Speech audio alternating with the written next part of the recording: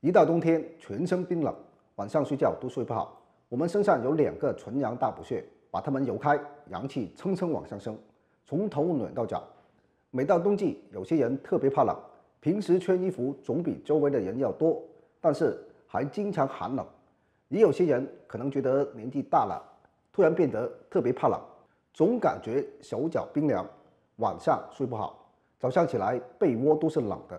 这种冷不是说你喝点热水或者抱一个热水袋就能够解决的，因为这种冷会让你气血不畅，经络不通，没有活力，睡眠不好，总是有各种各样的不舒服。这种冷需要你给身体补阳气，阳气足了，你的精气神就会回来。今天分享2个人体自带的纯阳大补穴，激发一身阳气，回春长寿，从根上补足阳气。第一个，阳池穴。我们将手背伸直，找到中指、无名指之间的指缝，往下移到手腕背横纹上，有一处凹陷的交接口，就是阳池穴了。我们用大拇指按住阳池穴，顺直针方向旋卷按揉，按揉5分钟左右。这个过程最好是慢慢的进行，时间要长，力度要缓。阳池穴是我们人体的小太阳，它是三焦经的原穴。三焦是体内阳气的主要通道，通过按摩阳池穴，能调动整个三焦经的气血，增强人体内的阳气，促进体内气血的流通，让更多的阳气输到四肢的末端，手脚自然也暖和起来了。2只手都要按揉。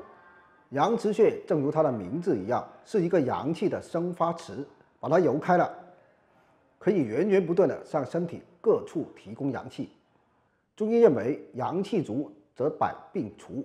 像很多手脚冰凉、腰腹寒、脾胃虚弱的人，要多点揉阳池穴，激发一身的阳气，驱寒还阳，慢慢很多小毛病也会好起来。手指按久了会比较累，也可以直接以阳池穴为中心，互相搓揉手背就可以。手背摩擦生热的同时，阳池穴就会得到充分的刺激。你能感受到有一股热流从阳池穴出发，顺着三焦经向全身流淌开来。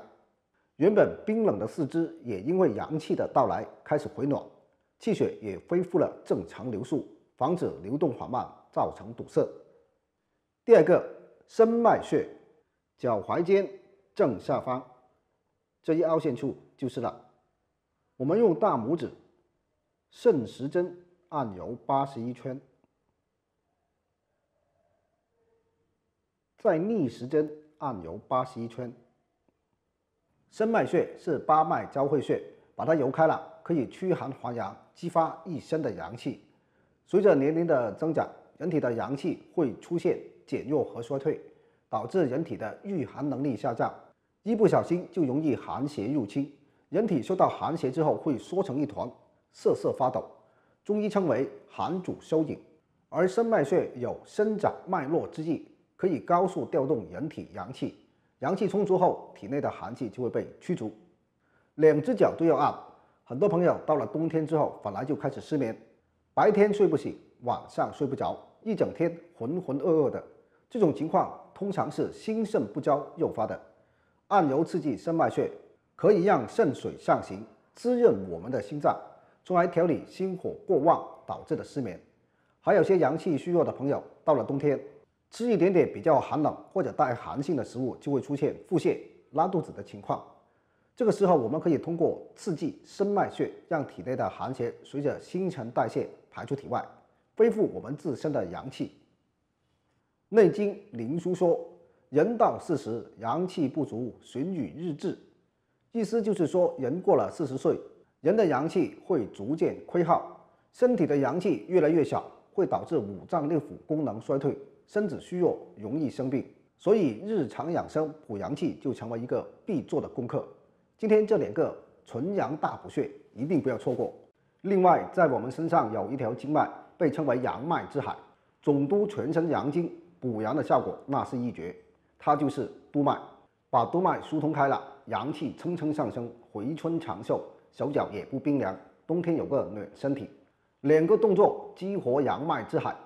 第一个，夹脊法，自然站立，两腿与肩同宽，手臂向后，双手在身后对握扣臂，然后用力夹紧，手往上拉，腰往前挺，保持姿态30秒，然后放松。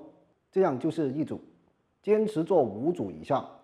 做完后会感觉身体暖暖的，全身都很舒服。脊柱是督脉运行的地方，是阳脉之海，总管人体一身阳气，对全身阳经脉气具有统帅和督促作用。夹脊这种瞬间紧张和放松的动作，可以很好的通畅督脉，调动其精气，快速的提升我们身体的阳气。做完之后，你可能会感觉自己的上臂和后背酸胀，最明显的是督脉那一块带点小刺痛，这是因为你的肌肉得到放松，经脉活动起来，体内的阳气也慢慢升起来。第二个敲击法，督脉在我们背部，比较难触碰到，最好借助经络拍来敲击。用经络拍对准自己的脊柱，从上往下敲，敲个99、81下就可以了，能激发阳气，强健心脏活力。